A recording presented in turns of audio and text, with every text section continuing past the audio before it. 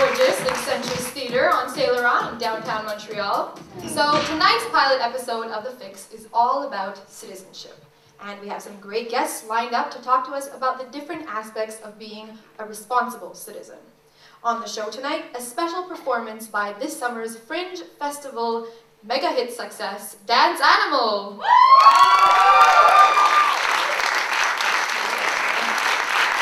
We'll also have an interview with t-shirt activist Matt Stotland from the Yellowbird Project. Ilona Dougherty from Apathy is Boring is here. And, drumroll please! Ready? JT is here! Oh no, not that one. No, not that one. Yeah. Justin Trudeau, everyone! Woo! So get ready for a great show because this is The Fix. From political and economic issues to social and environmental crisis, it seems that everywhere we turn, all we hear, read, or see is bad news. Well, this show is about the good news. This show is about how people are responding to the challenges our world is facing today. This is The Fix. So, citizenship, what is it? What does it even mean? Well, we're all considered citizens if we're born here and if we have a Canadian passport, right? But there's actually a pretty big responsibility behind being a responsible, good citizen. First of all, we're not just citizens of Canada, we're citizens of the whole world, along with the other 6 billion people on the planet. So pressure's on. Many of us assume our role as a global citizen every day without even knowing it. And there's fun and easy ways to do it. We can use our voice to get our opinions out there, get involved in the political process, volunteer with an organization, responding to issues that are important to us, and even fundraise for a worthy cause. All of tonight's guests exemplify these different aspects of citizenship. And as a citizen, we have fun teasing politicians all the time, but they have a pretty hectic schedule. And we had the chance to spend the day with Justin Trudeau and watch what a day of a politician is really like. So let's take a look at JT's day. Meet Justin Trudeau. Some know him as former Prime Minister Pierre Elliott Trudeau's eldest son. Justin used to live a more private life as a high school teacher in BC. But after he delivered a moving eulogy at his father's funeral on October 3rd, 2000, he sparked the attention of a bigger crowd. And that's when I understood just how powerful and wonderful my father was. Soon after, Justin began encouraging youth engagement as a member of Katimavik's board of directors. Today, he's entered the world of politics as Papineau's Liberal Member of Parliament. Hi, this is Justin Trudeau, and this is a day in my life, exclusively on The Fix.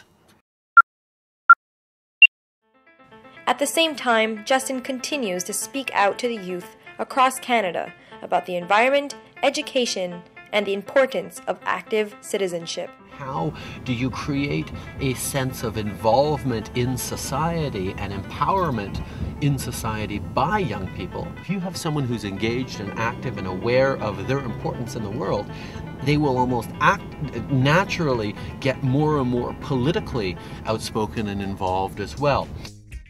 Justin is carrying the legacy of the Trudeau name, but at the same time making one that stands on its own. Meetings, speeches, conferences, luncheons, and some family time in between. The day of a politician is always fully booked. As a servant of the people for Papineau, MP Justin Trudeau knows what it's like to juggle obligations. I'm always extremely busy, but with this line of work, if you're not extremely busy, then you're not doing something right. There's just not enough hours in the day. I never have enough time to get everything done that I'd want to do. His day starts at 9 a.m. with a bit of paperwork, and by 11 a.m., Justin's meetings begin. First in line this morning, Jeunesse J'écoute, also known as Kids Help Phone. While some of his meetings are at the office, others are in and around his electoral riding of Papineau in eastern Montreal, Quebec. Next stop, a meeting with Eureka Art. This meeting is behind closed doors, so we'll have to ask Justin what it's all about. successful meeting. It was a lot more about integration and multiculturalism than I expected it to be. At this particular end of day, Justin spends a few minutes listening to local constituents. His door is quite literally always open. With such a heavy schedule, Justin still makes time to participate in events that are a big part of the life in the Papineau neighborhood. 8 o'clock is coming, so Justin Trudeau's running to catch up to him with his son. Let's go.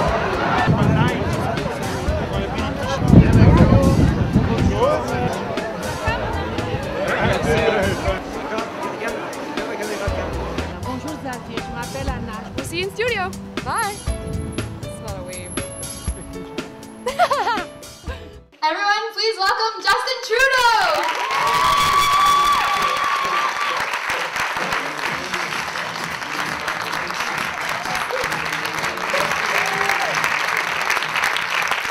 Obviously, tonight's show is all about citizenship. So what do you think the role of an everyday citizen is in the political process?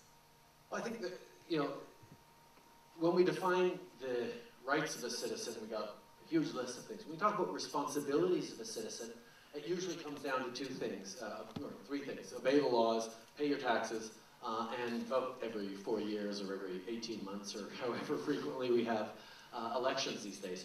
But it's more than that. Being a citizen is about being aware of your impact on the community around you at all times.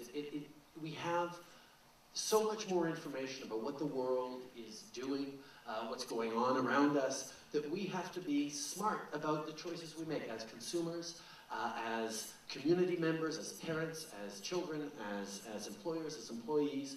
Being a citizen is about being aware that you are a part of something, and being aware that you're being a part of it can change, affect, improve, or make worse the world you live in. And that, for me, is the key to citizenship.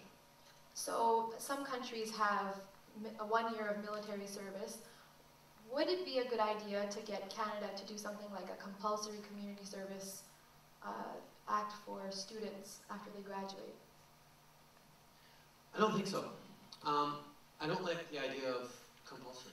I don't like the idea of forcing people. I mean, it's like you're forced to volunteer, and the whole point of volunteering is that it's voluntary. But I do like the idea, and I've actually brought forward proposals like this in the House of Commons, of getting an opportunity to serve to any young person who wants to. Every year, tens of thousands of young people, typically between high school and university, when they're not sure what they want to do in university, will take a moment and say, okay, I should travel, I should serve, I should find myself, I should find a way to make a difference.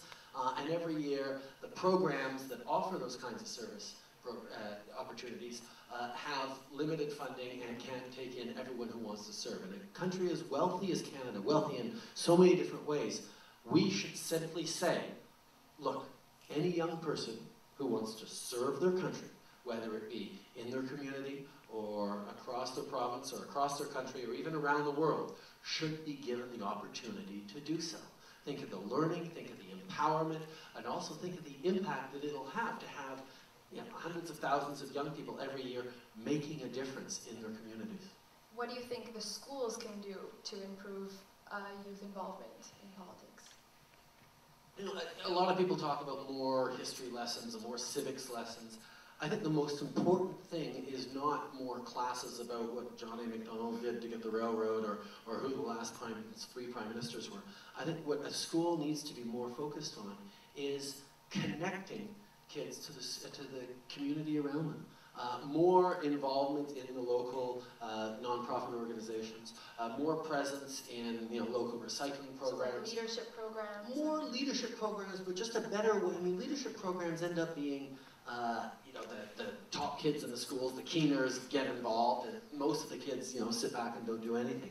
We've got to find ways to get all of the kids connected with the world around them. And schools are a great place for that because they're stuck in school for so many years that if schools have a more outward eye and realize the impact that young people can have positively in the communities around them, not necessarily through politics, but just being aware of community, that leads inevitably to a greater level of awareness of politics and of the issues that are facing the community. Cool. All right. Well, It's time for Q Cubed, quick question quiz. You have 1 minute to answer these completely random questions. And you have to answer the first thing that comes to mind, so no thinking, just answer. Ready? Ready. Someone starting the clock? Ready? 1, 2, 3, go. 1. You come home late one night. You're not tired. What do you do? Go to sleep anyway, because the kids wake up at 5 o'clock every morning. 2. Rolling Stones or Beatles? Stones. Where's the weirdest place someone has recognized you? Cody, Wyoming. Wow, that's weird. Describe to me in one word Stephen Harper. Bad hair. That's 2 words. Oh, sorry. Wait. Disrespectful. Oh, okay. If I gave you $1 million, would you run for Conservatives? It'd take a little more money than that to get the Conservative Party to change. What about NDP? I am NDP. NDPs are too rushed. 2 million for Bloc? It's often been said that if my father was a sovereignist, Quebec would be separate right now. Okay, cheeseburger or poutine?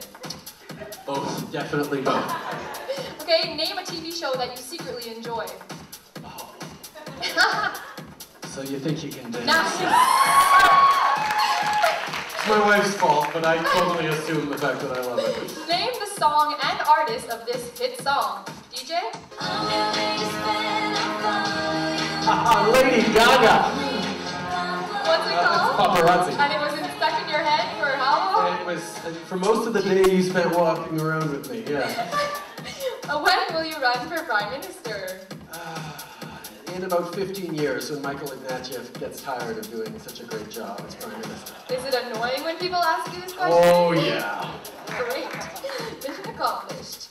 Excluding your father, name me 10 Canadian Prime Ministers. Okay, chronologically in order from going back here. Oh. Harper, Martin, Chrétien, Kim Campbell, Brian Mulroney, Dad, Joe Clark, my father again, Lester Pearson, Diefenbaker, Louis Saint Laurent, Mackenzie King, I'm sure. Yeah, you got it.